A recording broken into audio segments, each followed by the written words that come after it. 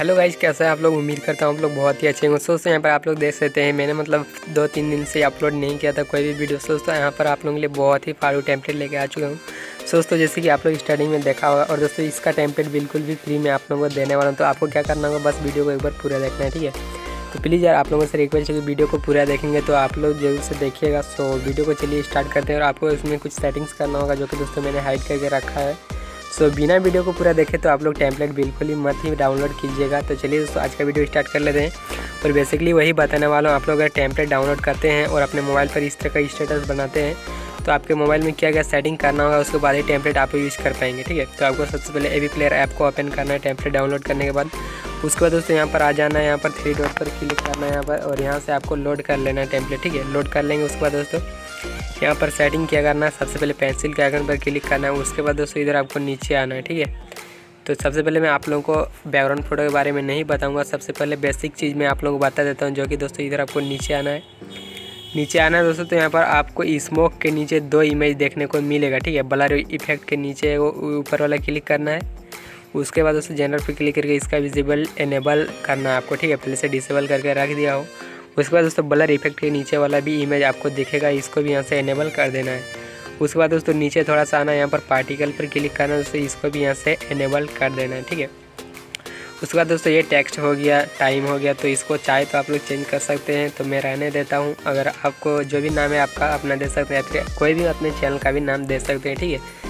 तो वो तो बेसिकली आप लोग जानते होंगे। तो चलिए दोस्तों इतना हो जाएगा। उसके बाद आपको क्या करना होगा दोस्तों, जैसे कि यहाँ पर आप लोग देख सकते हैं हमारा बहुत कुछ शो करने लगा, जो भी पार्टिकल था या फिर फ्लावर्स था। अब बाकी रह गया दोस्तों बैकग्राउंड इमेज, ठीक है। तो आपको ऊपर आना है, यहाँ पर योर इमेज पर क्लिक करना है। यहाँ पर दोस्तों जैसे ही क्लिक करेंगे इसका विजिबल इनेबल करना है सबसे पहले।